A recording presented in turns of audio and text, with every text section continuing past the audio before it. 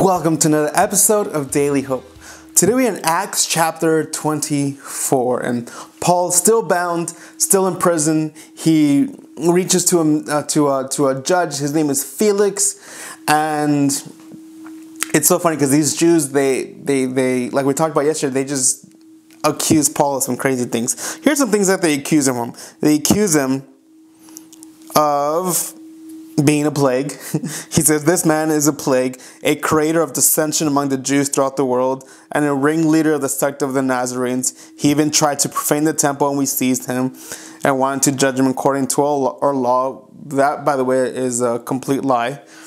But the commander, and they're like, yeah, but one of your guys is the one who took him out of our hands. So they're telling Felix, they're like, hey, we were gonna take care of it, but your people kind of got in the way, so now we're here. And it's important for us to understand, and I don't know how much I've talked about this recently as we've gone through Acts this time around. But yesterday I kind of gave an overview of Paul. I want to kind of spend some time today and give you guys an overview of the culture. Yesterday we talked about the Pharisees and the Sadducees and their religion and their need to hold on to their religion and what they think is right and how that's completely different from Christianity, right? But I don't know when was the last time I mentioned this, and so if you have been watching for a while, then you already know this. But if you haven't been watching for a while, here's some cultural context I want to give you guys, and we actually see this at the very last verse, because Paul ends up being imprisoned here for 2 years. 2 years, but thank God though, the good thing is that Paul actually had freedom. He was more of it was kind of like house arrest, but Paul had freedom. He can go around and he can do what he wanted to do. People could visit him and back and forth. But so he had, according to the Bible, it says in verse 23, so he commanded the centurion to keep Paul and to let him have liberty, and told him not to forbid any of his friends to provide for or visit him. So Paul is imprisoned, but it's not terrible. But he's like this for 2 years, and eventually Felix is succeeded by someone else. But the last verse says, but after 2 years, Porcius Festus succeeded Felix, and Felix, wanting to do the Jews a favor, left Paul bound.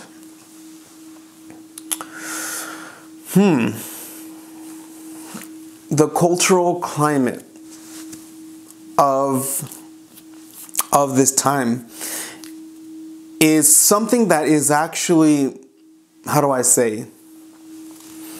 The cultural climate is not very different from the rest of history moving forward.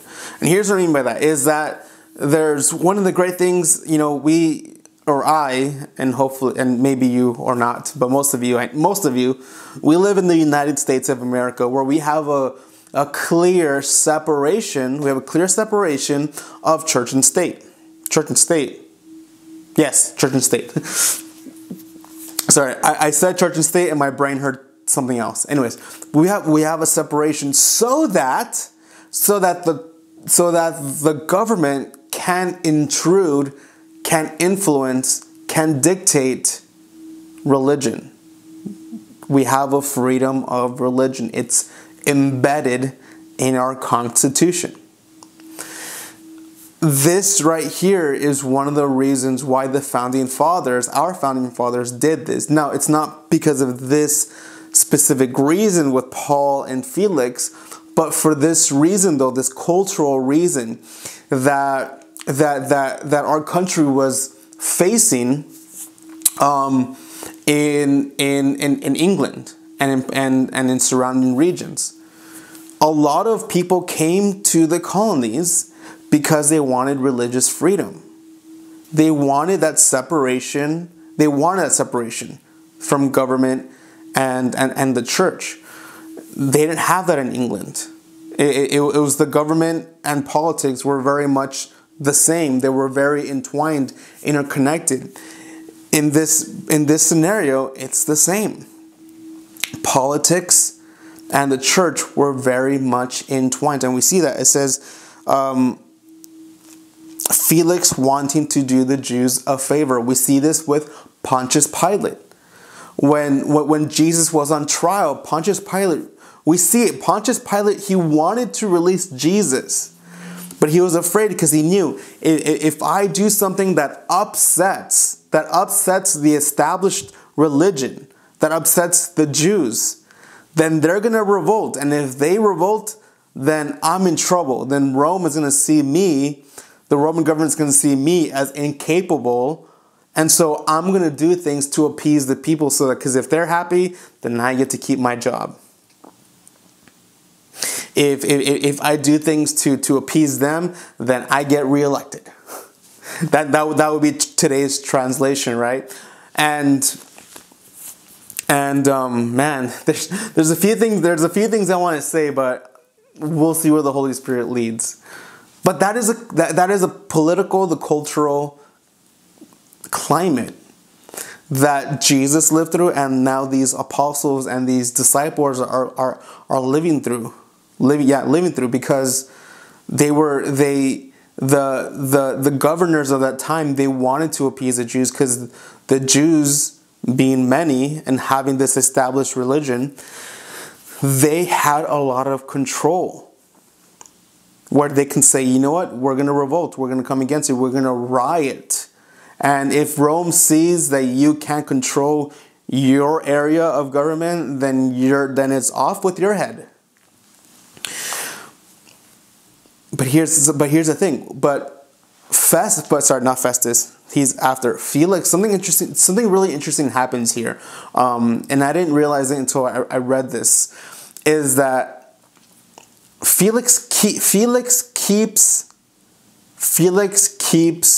Paul in prison, but he doesn't kill him.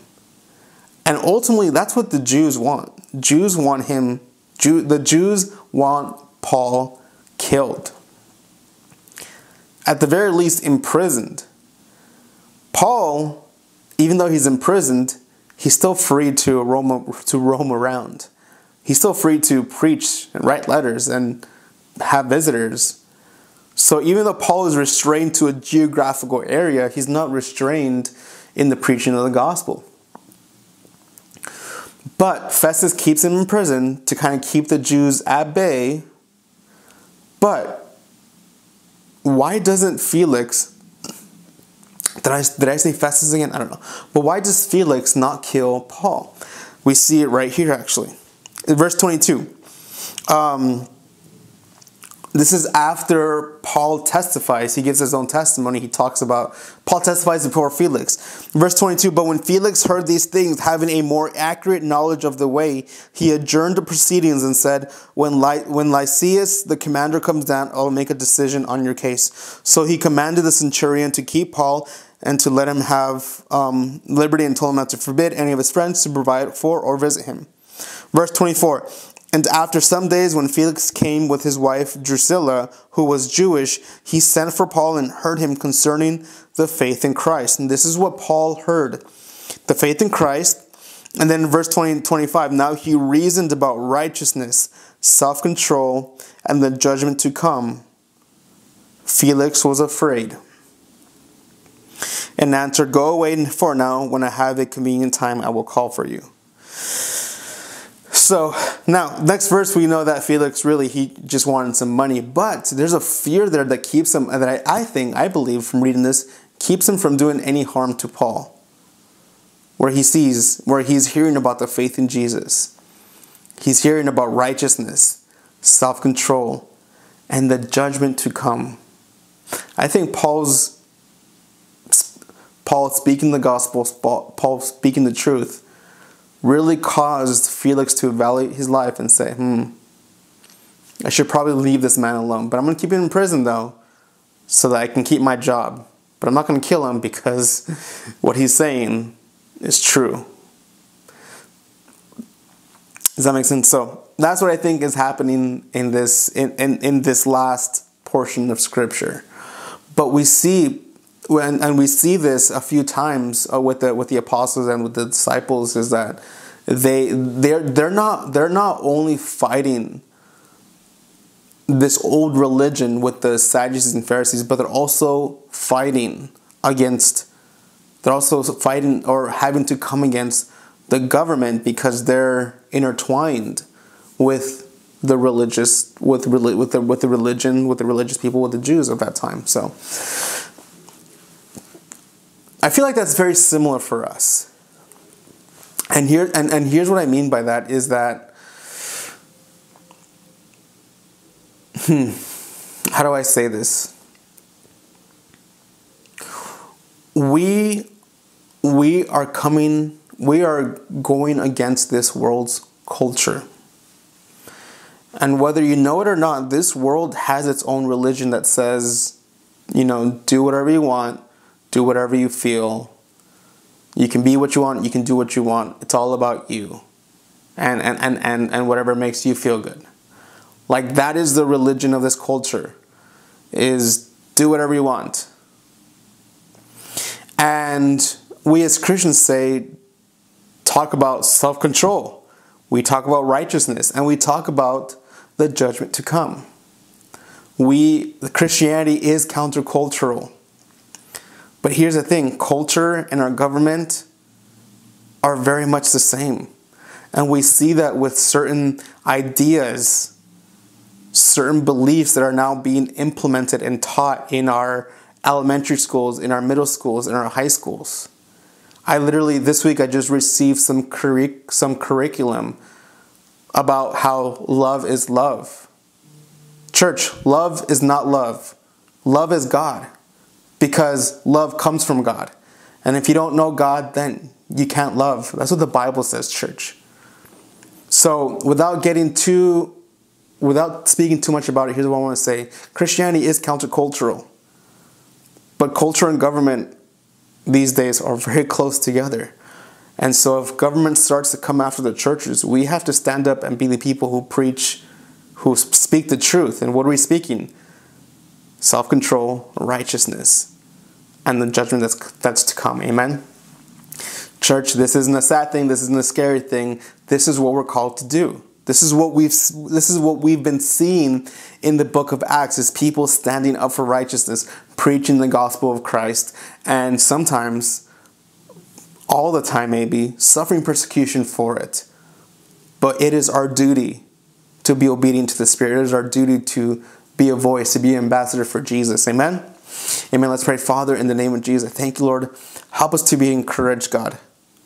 Help us to be encouraged, to be obedient to your will, God, and to speak up when you tell us to speak up. In the name of Jesus we pray. Amen and amen. Hey, if you haven't already, please make sure you like this video, subscribe to our channel, hit that notification bell so you're notified every single time we post a video. Also, in our comment section, there's a couple of links. One is if you want to give to Daily Hope. Thank you guys so much for your generosity. If you guys want to become a monthly supporter of Daily Hope. Also, our reading plan is there so you can follow along as we finish up these last few chapters of Acts. And lastly, I want to know, what was your takeaway? What did you get out of this chapter? Put that in the comment section, because I love reading those. Those are encouraging to me. Your comments are like little daily hopes to me. Amen. So whatever the Holy Spirit spoke to you, or what your favorite part of this chapter was, put that in the comment section, because I love reading those. And before I let you go today, people are our heart. Generosity is our opportunity. Excellence is our spirit. Smiling is our favorites. And Jesus is our Lord. We'll see you tomorrow for Acts chapter 25.